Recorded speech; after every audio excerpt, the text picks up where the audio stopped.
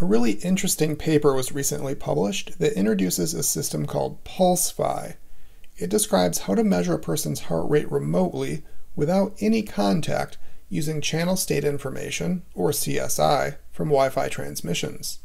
A PulseFi setup can be built with common and inexpensive hardware components, like these ESP32 boards, so I wanted to try it out for myself. And I suspect a lot of other people would as well. But the paper is behind a paywall, and even if you do get access, it's difficult for most people to understand, let alone reproduce. So I decided to give it a shot and try to come up with something that any technically inclined person could build. I want to point out up front that every last detail wasn't perfectly spelled out in the paper, and the source code and data have not been released, so I cannot guarantee that this is 100% identical to PulseFi. But it does work, and I think that is the most important thing for most people, not reproducing the paper to a T. Also, one disclaimer. This project is intended for educational purposes only.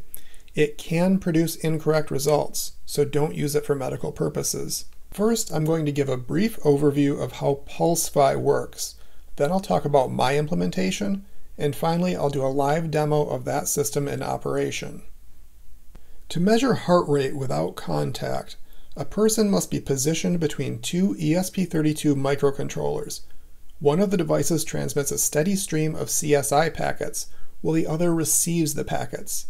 The CSI packets provide detailed information that describes how the signal propagates from the transmitter to the receiver. Anything that interrupts that signal, like the movements of a person, alters the signal in measurable ways. This fact has been leveraged for applications like activity recognition in the past.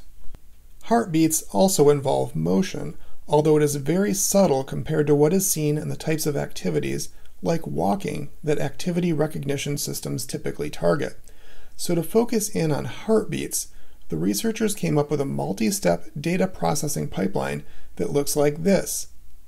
It is designed to amplify the signal associated with heartbeats while removing other sources of noise. The processed data is then fed into a multi-layer LSTM network that predicts heart rate. For my implementation, I used an Adafruit Huzzah 32 and an ESP32 DevKit-C version 4, both with an ESP32 Room 32E microcontroller. These are what I had on hand, but other ESP32 boards should work just fine. They are placed several feet apart, and the measurement area is between them. One was flashed with code from Espressif that continually transmits CSI data, while the other was programmed to receive the CSI data. I then wrote a script that captures and processes data produced by the receiving unit. It runs my version of the PulseFi data processing steps, then forwards it into an LSTM that matches the architecture specified in the paper. The model generates a continuous stream of heart rate predictions in real time. Before I could use this script, I had to train the LSTM model. To do that, I generated a set of processed CSI data. Here's a chart showing processed CSI data for one subcarrier that was collected in this way. The heartbeat signal is clearly visible, so the machine learning model shouldn't have too much trouble figuring it out. I also used a heart rate sensor to capture real measurements at the same time.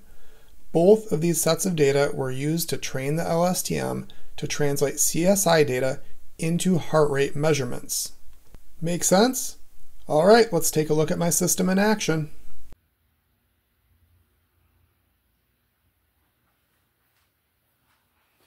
Here is the receiving ESP32 unit. And over here we have the transmitting unit and also the heart rate sensor hooked up to an Arduino.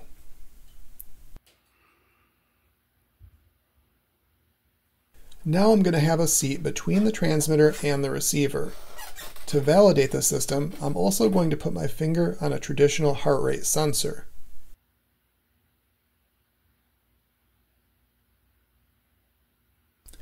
On the left, we have measurements from the heart rate sensor.